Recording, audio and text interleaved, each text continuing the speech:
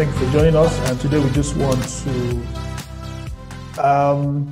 really just experience a wonderful story of what is happening at the Hillingdon Food Bank. A story that I really found fascinating in my discussions with Pastor Tunde over the past few weeks.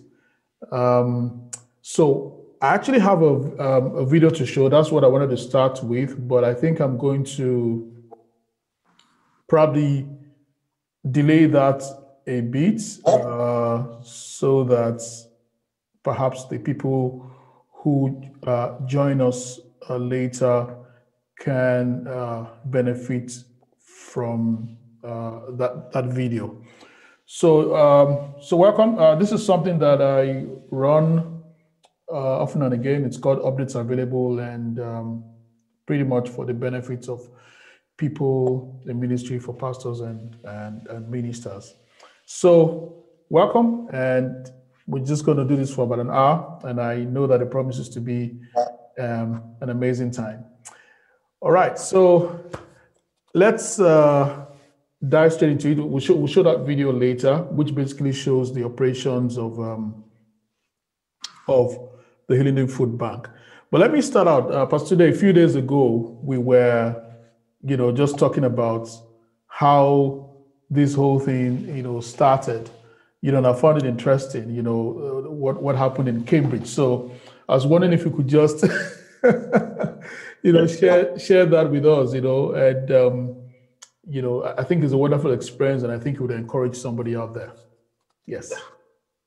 Thank you very much, Pastor Wale. And viewers, thank you so much. I want to deeply appreciate this opportunity to come across to you and to share this experience with you.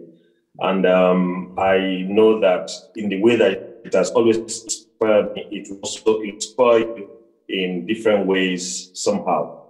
Now, I think the issue about the beginning of the Hillingdon Food Bank stems from one of those stories that you just more or less stumble about. You stumble on, you never planned for it. 2009 it was, and myself and my wife, Toyin, we were visiting my brother-in-law, who was sadly quite very ill then in Suffolk, in Cambridgeshire, in England. And we went to visit him, one of those times that we saw him last. And he sadly passed away a few months after. However, we went there to visit him. And then as we were rounding up our visit after staying for about 3-4 hours, it was time to go. And we stood at their door, just the entrance of the door, and we're just more or less saying bye-byes again, bye-byes again. And then 10 minutes, 20 minutes. And within the space of the time, we noticed a little girl run across the road in front of their house, wearing a T-shirt branded Food Bank. And when I saw that image of the girl, it registered in my head. I didn't know what for, but I heard later on in my spirit, I heard God said, take note of that picture I just showed you, because we're going to be talking about it later on. And then I asked my brother-in-law, what was that little girl I saw that just ran across the road a few minutes ago? And he said, oh, this is a project that they run in Suffolk, in their church, in their area. They collect food from the supermarket, from people on the streets, and then they keep it and then use it to serve people who don't have food to eat. Right. And he explained that, and I had never heard of that in that, in the time that I've been in the UK.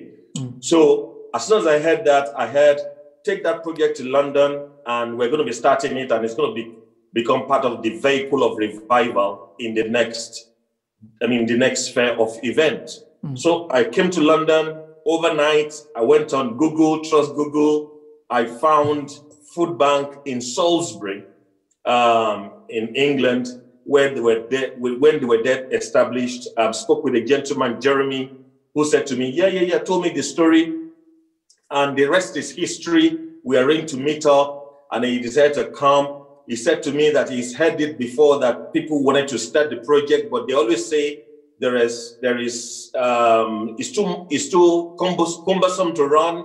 Okay. It's too expensive to commit to, right. And then it involves a lot of resources. So he didn't take it serious because the call was coming from London. He said, London people have three things against it.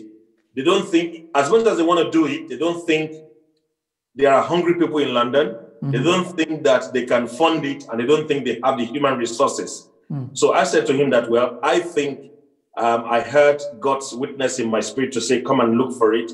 And that is why I'm asking him to let us talk about it today. So he said that is a bit different because he's never had that before. So we talked about it and we arranged to meet up. He came over and then we talked about it, and the rest is history. We have the Hillingdon Food Bank started about a month later on in London and became the first food bank in London. And that was 2009. That was March 2009. It's about, I mean, interesting. That's 12 years now. Wow. That's interesting. Yeah. I mean, I didn't even realize the coincidence in terms of, the anniversary. So what I'm going to do now, we're going to take a break, and I think it's a good time to show that video.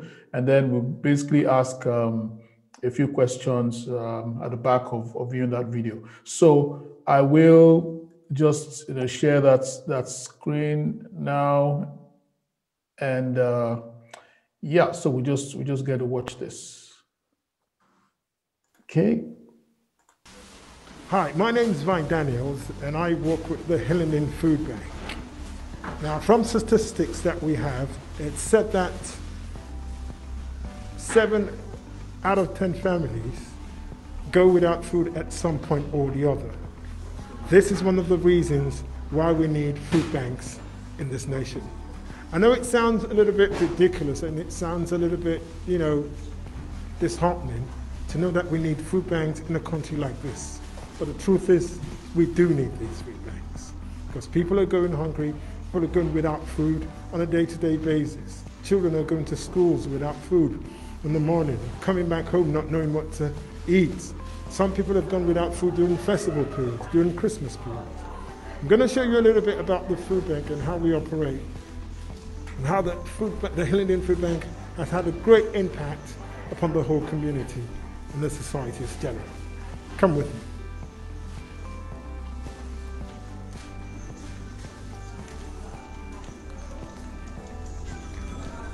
Now, this is what we call the sorting area. People from the community donate a lot of food, and from different places. We get food from some communities, people on the streets put food together. And so when the food comes in like this, we bring it over here and we get it sorted. Now, when I say sorted, what I mean is that the food gets put into different categories in which they belong, and the food needs to be dated so we know the ones that are going out of date soon so we can use them, and the ones that can stay for long. And that's what we're doing here. So this is the bagging area where we put together the food parcels that go out. We've got 3 categories of food parcels. We've got the singles, the couples, and the families. A single parcel is just for a single person. The couples is for a couple, like it indicates. And the family is for a family of probably 3 or 4 people. Now, when it gets to a family of more than 4 people, we give out what we call a large family parcel. Now, I'm going to hand over to Wendy, who's going to tell us more about what happens here. Oh, lovely. Hi, so up here what we do is we pack all the bags, and like Brian just said, singles, couples or family bags, and it depends on how many bags each person has. And then we go around the wall, and then you can see, possibly if you zoom in on here, that there's the different things that each family can have, and each couples and singles. We make them all up, pop them into the rooms, and then the gentleman can come along, take the bags and take them out for delivery. And that's what we do up here. I'm just going to show you some of the places where we store some of the food. Like, this is the bagging area. Now in here, we have all the pasta that we store, all this pasta. As you can see, they've got dates on them and all that. And in this room we have the pasta. We've got a little bit of pasta. And over there we've got the cereals. And over here we have what we call the treats. And we've also got some bags here. Now all the operations of the food bank is done by volunteers. And I'm going to hand us over to our volunteer coordinator, who's going to tell us a little bit more about the food bank. Her name is Sarah Jane. Thank you, Vine. Hi, I'm Sarah Jane. I'm the volunteer coordinator. And when we went into lockdown at the end of March, we realised that all the regular OAP volunteers had to shield at home. So we had to do a massive recruitment of volunteers across the Hillingdon community. And we did that using Facebook posts, next door posts, and it's been a massive effort, and the community have come together all across Hillingdon. People from, we've had teachers, we've had volunteers from local businesses, all across the spectrum. People have come together to support the food bank and give up their time to date the food and pack the food, and also deliver the food to individual households across the borough. And the need has doubled since we went into lockdown, and so we've constantly had to recruit volunteers. And it's gone in waves, because obviously some volunteers were furloughed and were able to give up their time, and then they went back to work. And then we had the mums who were able to give up their time, but then they had to stay home and homeschool the children. So we're constantly trying to recruit new volunteers to support us, because the need keeps growing.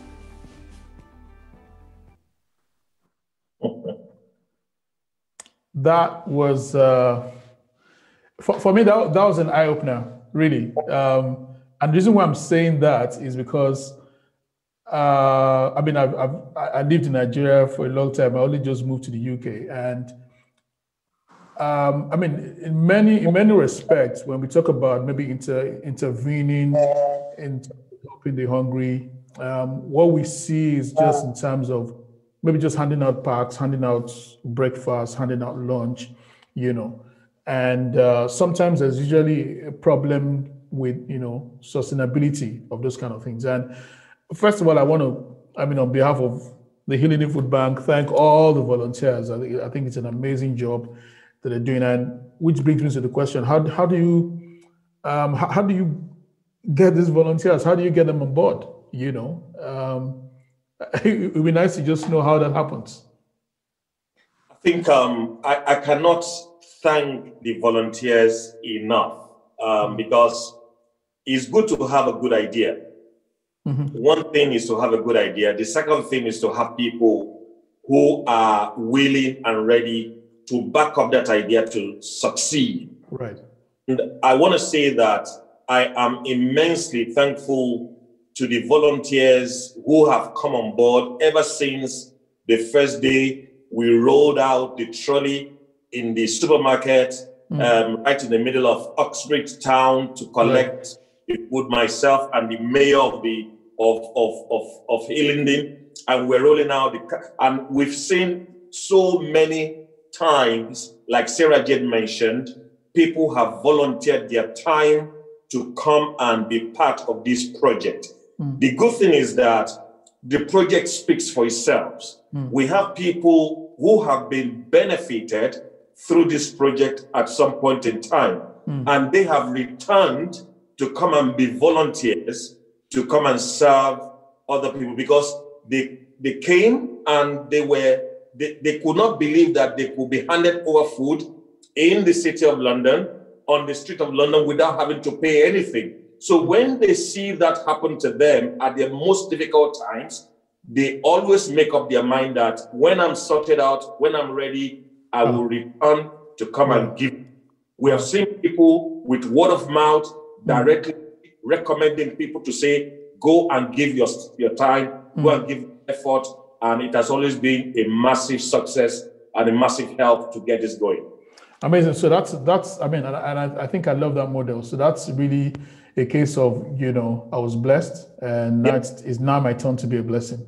Absolutely. I think that is really, really amazing. Now, you and I mean, when we were talking about this a couple of weeks ago, you had mentioned a couple of challenges. I know that there are probably some of those challenges that you would not be at liberty to to share this forum. But if you may, maybe if you could share one or two, basically just to encourage people who have this idea, right, to do something good. But we all know that sometimes we have ideas, but ideas just die out. Okay, so I'd like to just share, one or two challenges that you faced, and also how you overcame those challenges, and so in order for us to experience what we're talking about today. I think the first thing I want to say about that is there wouldn't be the Hillingdon Food Bank today if we had listened to people around us then. Because at the time that God gave this vision for us in 2009, if you remember then clearly, we were not in any kind, in fact, it was the tail end of the boom time of the 90s, because everything was going on so good. The economy was buoyant. We have not yet got into the financial crisis that happened in 2010. So was God preparing us for what was going to happen in 2010 when he said to us, get this project started? Because at that time, all the people who heard that we're going to start that project then said, we don't need it, especially in a place like Oxbridge, is a buoyant town, is a retiree area where there was a lot of jobs, a lot of people who were well-to-do. So we don't really, literally, we don't need the food bank. But when God speaks to us, or had spoken to us then, it was in preparation for what was going to happen. And I tell you, we started it in March, in exactly 100 days time from when we started it. Right. Credit crunch happened. And we started seeing people losing their jobs. We started people being fired from their job, being told to go home. People started looking at a very big challenge of sustainability of families that were altogether good before. So I tell you that if you have a vision and God has spoken to you about it, you must protect that vision from those who are going to say to you with the facts that are available that you don't need to do it, that it was unnecessary, because when God speaks to you, it's not because of what you can see, but it's because of what is far ahead that you cannot see.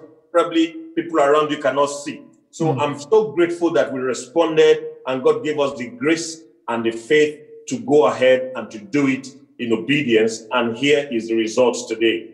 If I also look at the fact that another challenge that we have faced over the years is the ability to sustain it in terms of in terms of human resources. And I cannot continue to go back. I cannot do enough going back to the area of human resources, the volunteers. The volunteers are the nerve of this project.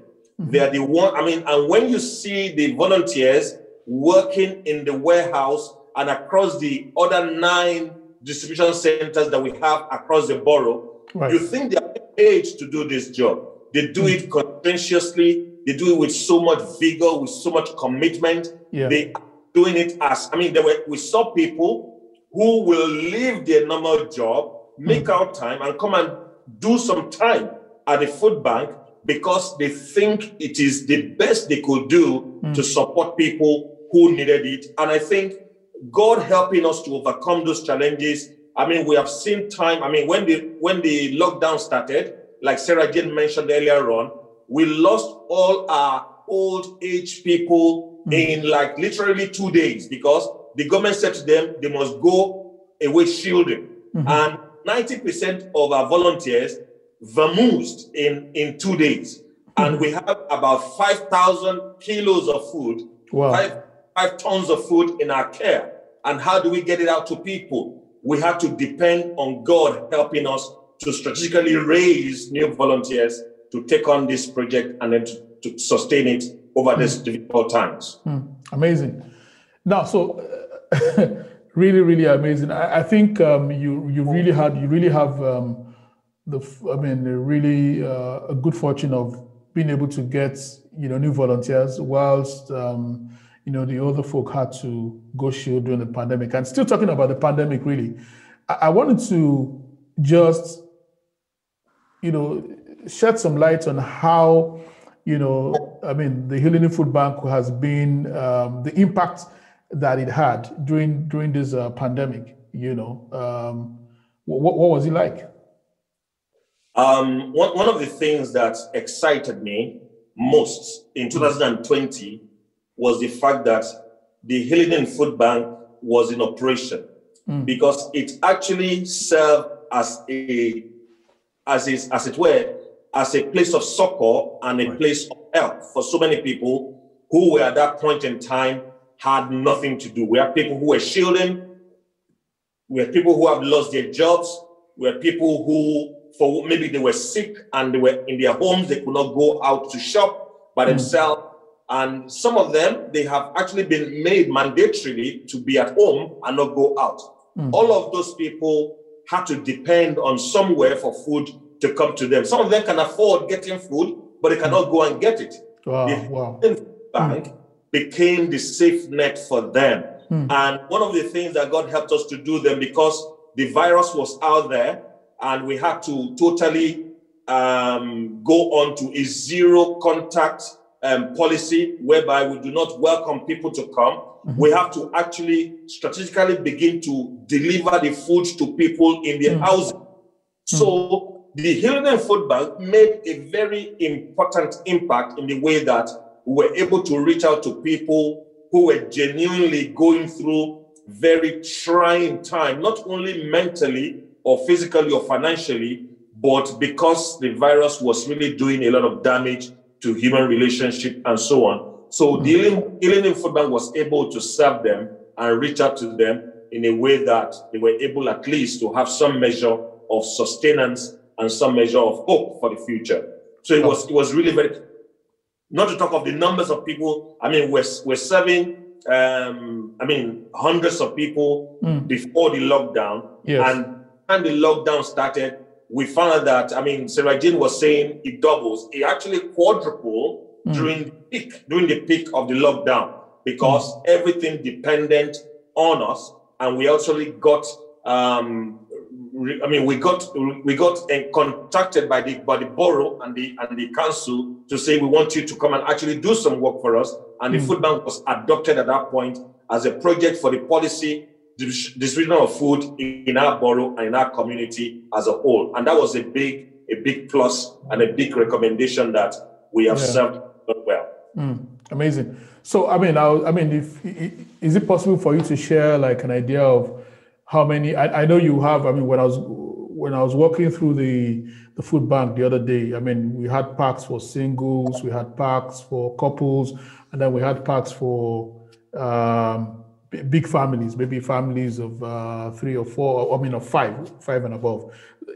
Could you give us a sense of how many people you typically reach out to, maybe in a month? Maybe how many singles, how many couples, or how many? I think the best way to look at it, I was just before we went on broadcasting, I just went the latest report that we just got this week gone. That is the week of the 1st to the 5th of March. Yes. And in all of that week, we're able to serve 220 households, 220 door households. Wow. Had to depend on the food bank.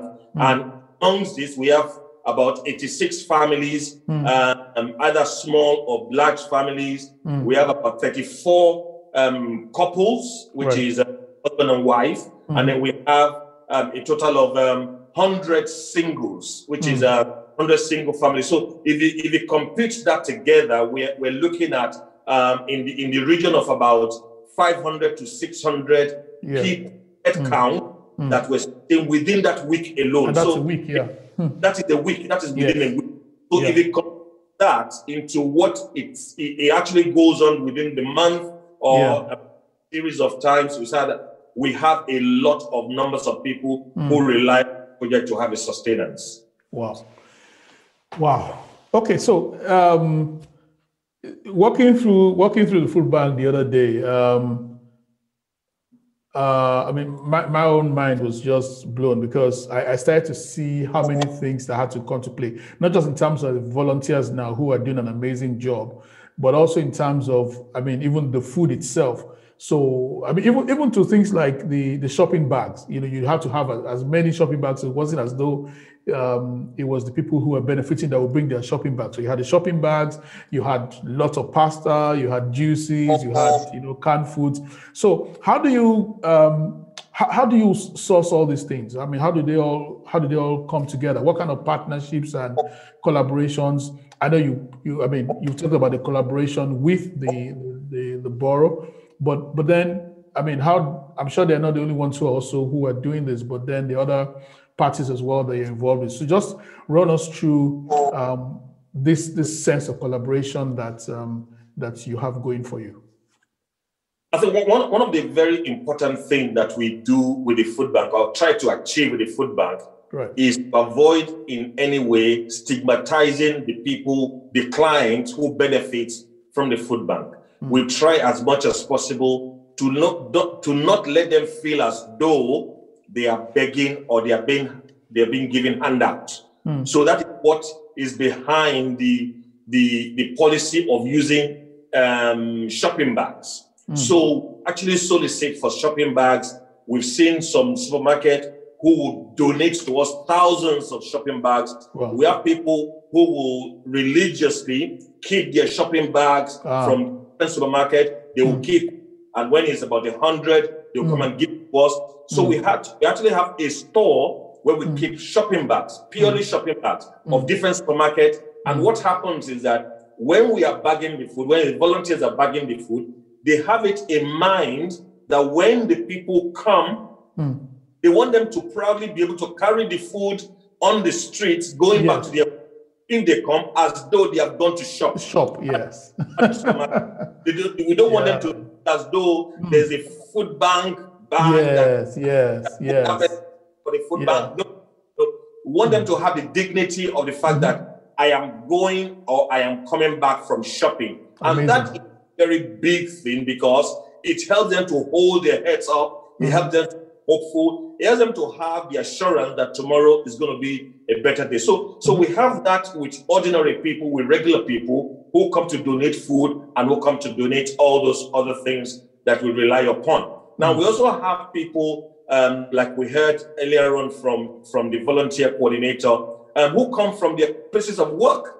Yes.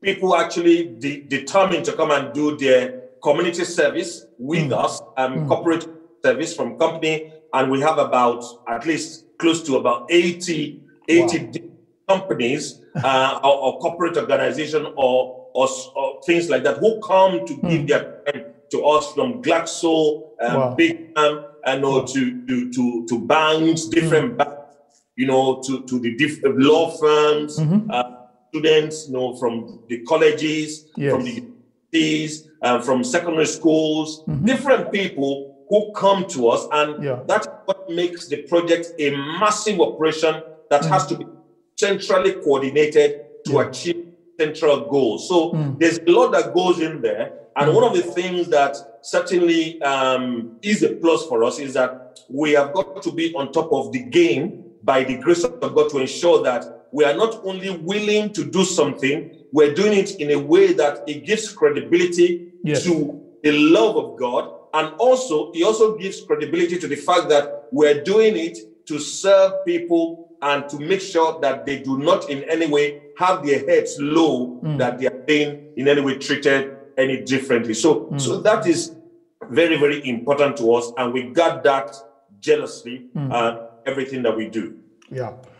Thanks so much. I mean, I think a lot of people have actually mentioned that in the chat box. I think what really grips me is that aspect of everybody walking away with a shopping bag that is not branded Hillingdon Food Bank, because I mean that will really damage or affect adversely people's self-esteem, because the truth is that life happens to everyone at some point in time.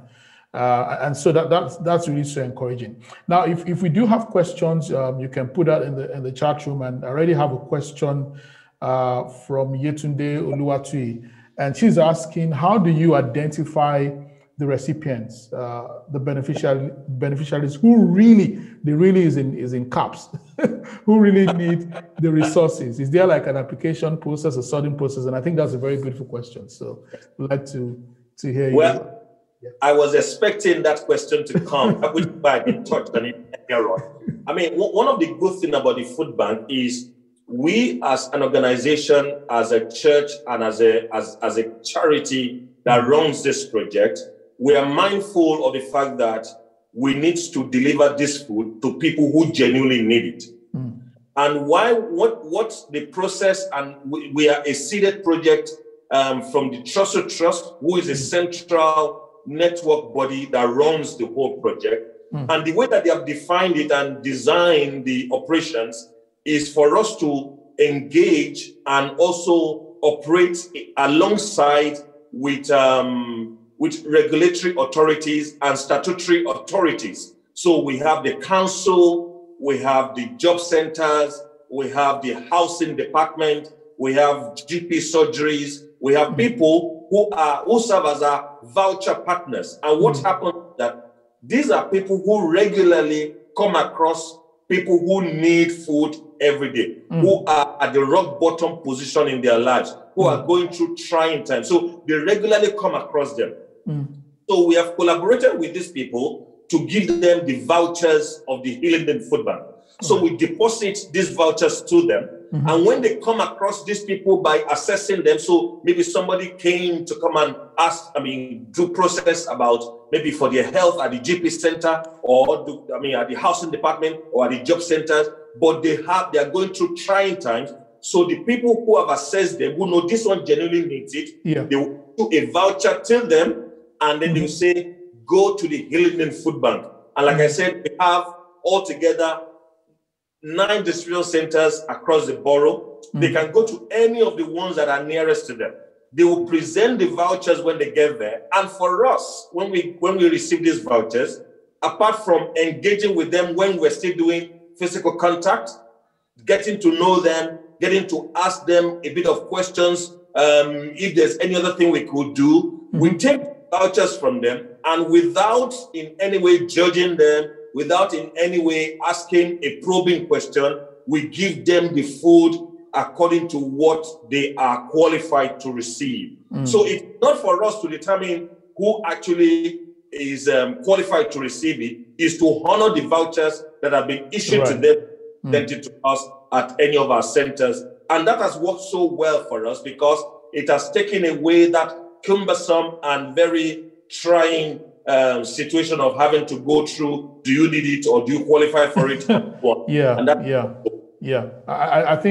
I think it's wonderful that you're already, absolved of that responsibility. And, it helps to focus on that, great task of even getting the food across, of mobilizing, getting the food together and coordinating the volunteers' response and all of that.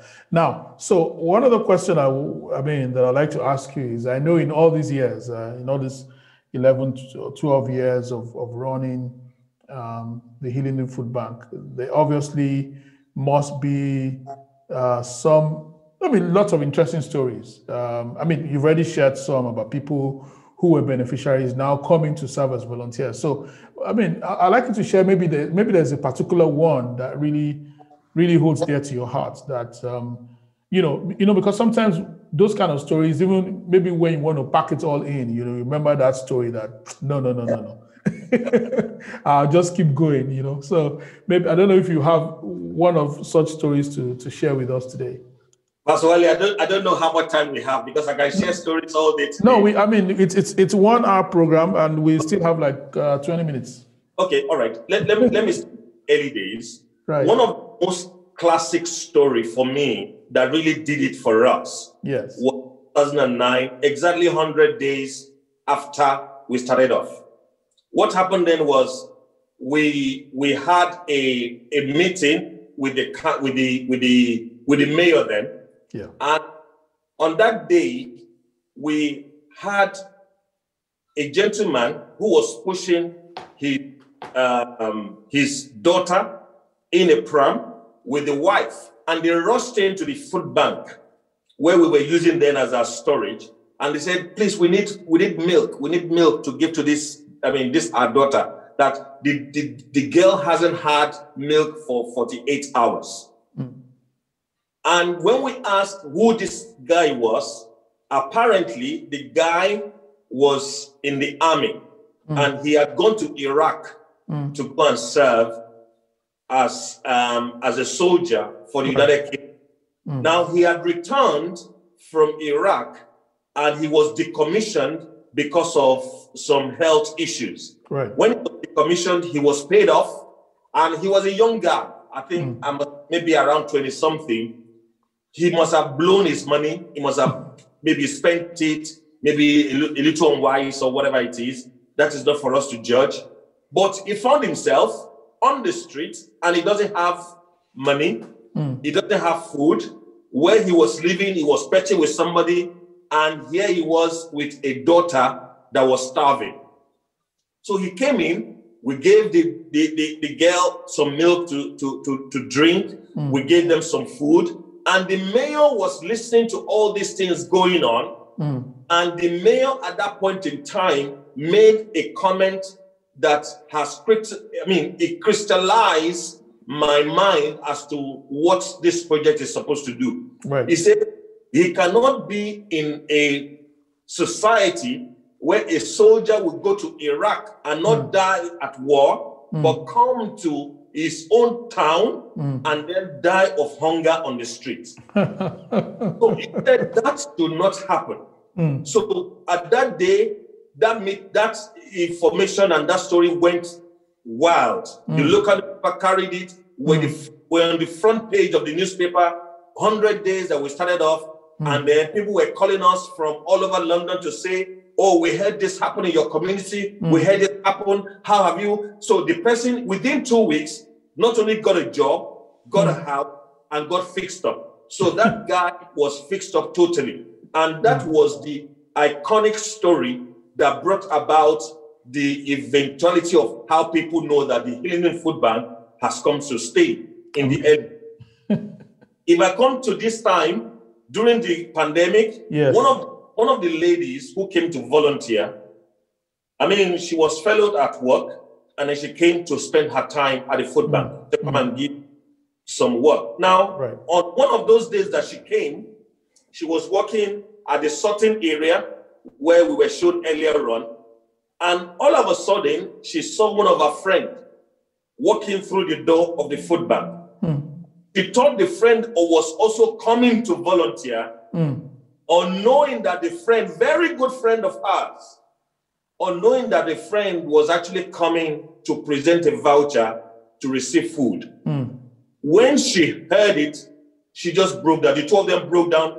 All the volunteers around broke down, started crying. That you just never know people are going through, because these were friends.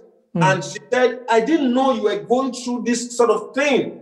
If I wasn't here, I would never have known. And just totally was gobsmacked that her bosom friend, her very good friend, was going through this kind of situation. So I believe that there are people around us who are going through very trying times that don't know. And it would take us to go beyond an extra mile to just intervene. Maybe God will lead us, God will guide us, and to just say that, how can I help you? How can I be of a support to you in all that we are going through? Those are stories that, I can go on and on to share so many more stories, because we have tons of them. Every single, we have stories that have really helped us to continue this project.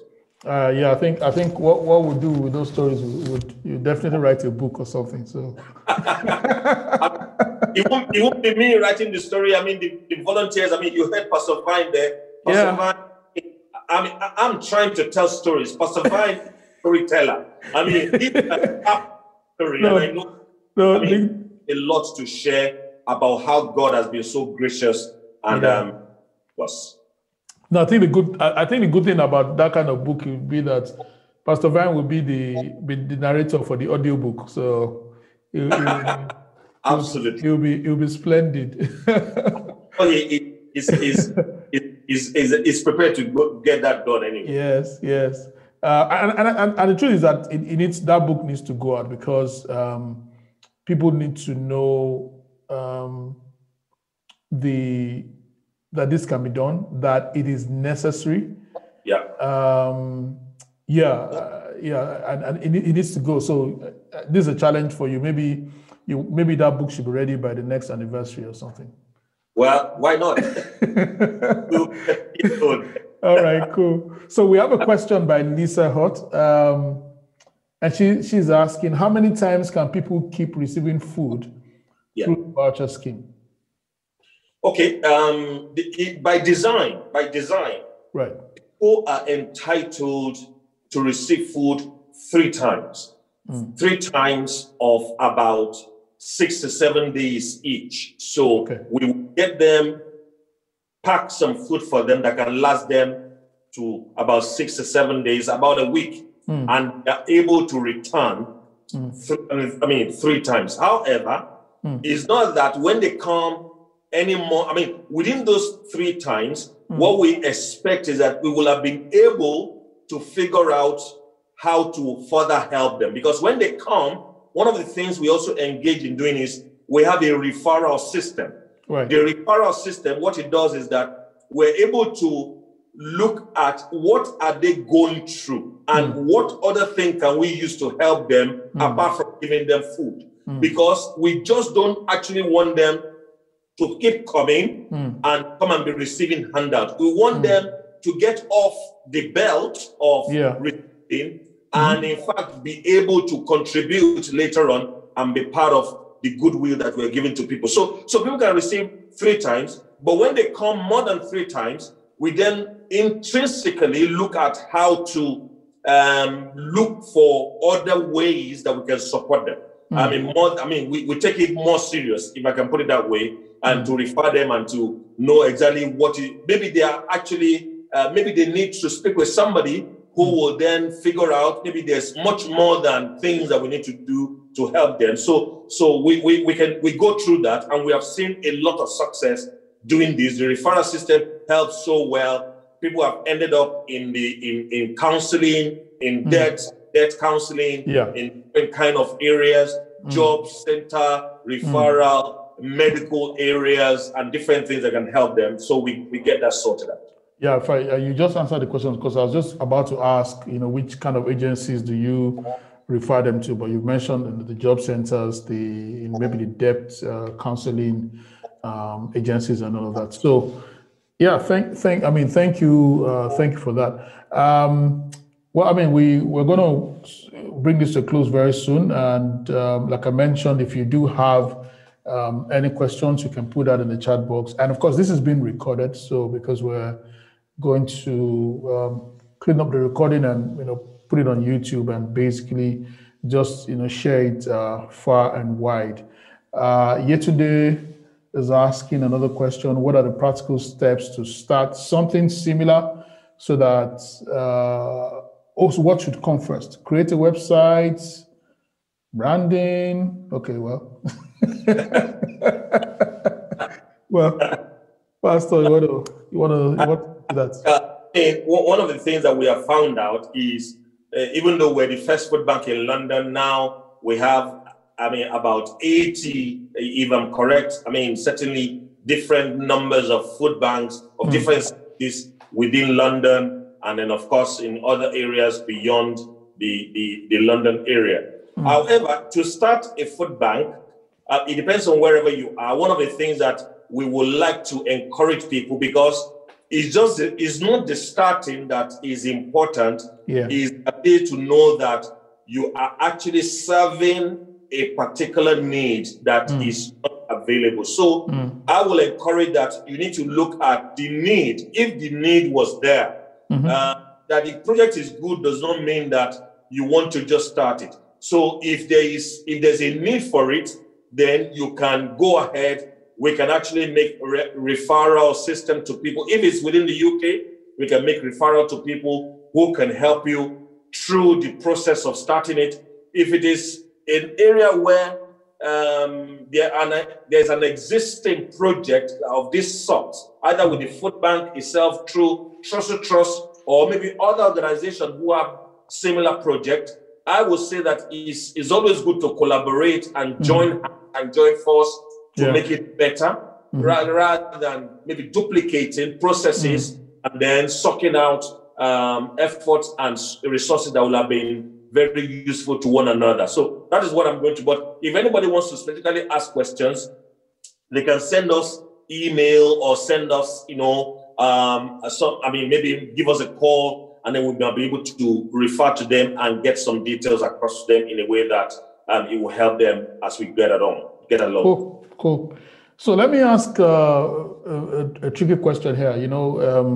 When people go for job interviews and they ask the question, where do you see yourself in 5 years' time? Somebody said, well, with COVID, you don't ask that kind of question anymore, because we all just know what's going to happen. I mean, if you ask that question at the start of 2020, both the interviewer and the interviewee will certainly be at loss. But I mean, having said that, what kind of plans? What do you envisage for the Hillingdon Food Bank in the months and years to come? Yeah, I mean, our original plan when we started off is that we do not want anybody at all within our borough to go to bed hungry. We don't want it. We don't think it should happen. We don't think it is right for that to happen. So we don't want anybody to go to bed hungry. However, we have long moved away from that, in the sense that we still have that as a blueprint of what we want to achieve. But there are so many more issues that people are going through in the society today. So we actually are engaging in what we call modern food, different things that we engage in. We do some trainings. We do enlightenment, campaign. We do encouraging, things that can support the family system and support the community. One of the important things that we have done over the years that we sort of stopped for a while because of premises problem was we offer some coaching classes. Right. We figured out that the people who are likely to use the food bank are people who are from the low-income family. And when they are low-income family, it is not only food that is the issue. We have, their children will not benefit from the best of education, right? Not have best of health care. They will not. So many things are going to be an issue around them. So we're looking for areas to support them. So we have what we call, for example, joint effort tuition that we run within the Kingsborough Center network. And what we do with joint effort tuition is that we get professionals who are engineers, who are medical doctors, who are accountants, who are bankers, who can teach some of these courses, some of this subject, English, maths, biology, chemistry, all those things. And we get them, and we started off what we call a Saturday school for them. And we will get these volunteers to come religiously on a Saturday morning to impart good knowledge and study ideas to these children who just needed a little more push for them, especially from the ethnic minority who perhaps for English is not their first language and they're struggling to understand, because if English is going wrong, then every other thing will go wrong. So if you can enhance them with English and numeracy, you find that they can do better in their education. So we offer things like that. We offer vocational training, which we want to also go back to, where people can engage in different things, like computer, how to get literacy with computer, and all good things that can make people to settle in and to get better. So in 5 years' time, I see the Hillingdon Food Bank becomes a hub of transforming people's lives in a productive life that will be engaging, that will be supportive, that will also make people to be transformed in their social ladder in the society from not having to people who are actually giving and adding value to other people's lives. Yeah, amazing. So what you've really talked about now with all these interventions, whether it's with education and even in interfacing with all the other agencies, like you had mentioned before, really helps to what I would call to desustain the hunger, because if the hunger is sustained, they will keep coming back. But like you said, it's very important to get them off the belt so that, first of all, for their own benefit, for their own well-being, and then also to be able to get other people in. And of course, as you've seen and as you've said, once they get off that belt, they themselves will now be in a position to help other people, maybe by volunteering with the food bank or just doing some other good elsewhere. Thankfully, Pastor Tony has put the details for the food bank, so we have, it's available to everyone. Also, what we'll do is when we put this up on YouTube, all of these details will be there. And of course, we'll send an email to everybody to let you know when it's online. And then you can also share this resource with anyone and everyone that you think would benefit from this. So I think we've come to the end of this. Pastor Tunde, any last words? If I'm going to say anything, of course, you know, I'm a pastor, and one of the things that is endeared to my heart the most is that I believe, as a matter of principle, that there's nobody that is not gifted in life. When life happens to any of us, it can take anything away and everything away from us. Yes. But we must not run away from the fact that everybody has giftings. So one of the things that is very close to my heart is when people are down, when they are broken, and when they are falling, and when they're on the ground, I do not look down on them thinking, oh, this one is useless, this one is hopeless. I always look for how can I find a way by the grace of God to help this person to reconnect back to what I know is certainly in them. What I know that God has packaged in them. And if only we can get that going, we can actually make them to become people who will begin to add and give to other people in the future. So it is for us to see how to reconnect people back to life when they have been broken and affected, like it does happen to all of us at some point. And I know that we can come out of it. And, we want anybody and everybody there who can be of support, who can be of help to make this vision and any such around them to prosper, to please do that. You will certainly be in the center of God's will for our lives. Thank you. Okay, one last question from yesterday. The reason why yesterday keeps asking these questions is because she said she's, I'm sure you can see her smiling there. She's in Toronto, in Canada. She's working with a team to start a foundation, and she believes that this will be a big part of what they are planning to do. So her question is, how do you coordinate the receiving of donations from corporate organizations and individuals alike? I think one of the things that corporate organizations wants to know is they want to know how credible you are. They don't mind giving to you at first. But when they give to you at first, they want to know that you have used it for what you ask it for. And when you do that, and you can show them that this is what it has done, and this is the result that has happened from it, I tell them they want to give more. They actually have money put aside and resources put aside to do this good work. So I say that credibility is very important. And if you're going to do credibility, accountability is very important. Responsibility of what you are doing is very crucial. When you get these two things in place, and then you do not, we receive a lot of food, and it will be irresponsible of us to receive those food and then let them go to waste. That's why we painstakingly go through each of those items date by date to make sure that we push them out before they run out of lifespan. Because that is what gives us the opportunity. We have food now in stock that is going up to 2023. And then we need to make sure that the one that is going out today is not the 2023, is the one that is going to expire maybe in 2 months' time or in 3 months' time. That is how we, so it needs a central coordination, and you cannot go wrong if you get it right. To make sure you get it right. Wow, thank you so much, Pastor Tunde. Once again, I want to really commend you for, the great work you're doing at Hillingdon Food Bank and the team, Pastor Vine and all the volunteers. The truth of the matter is that,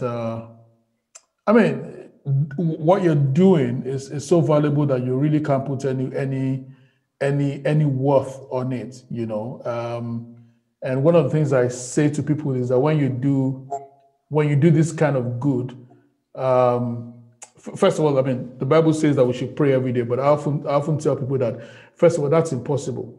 But a good way to get that done is to just do good to a lot of people so that they can actually help you to fulfill that role. They'll be praying for you every day. So that means you have somebody to pray. So want to thank everybody in the team. Want to thank you as well want to thank Pastor Tunde as well, your family. Want to thank you for staying true to that vision, staying the course, even in the midst of being discouraged. And we just pray that God himself will perfect everything that concerns you, and the Hillingdon Food Bank can take it from this present step which you're at right now to even a greater stead in Jesus' name. Can I say that? Yeah, go ahead. It will not be right for me to end this session without commending the brethren and the fellowship at the Kingsborough Church. Yes.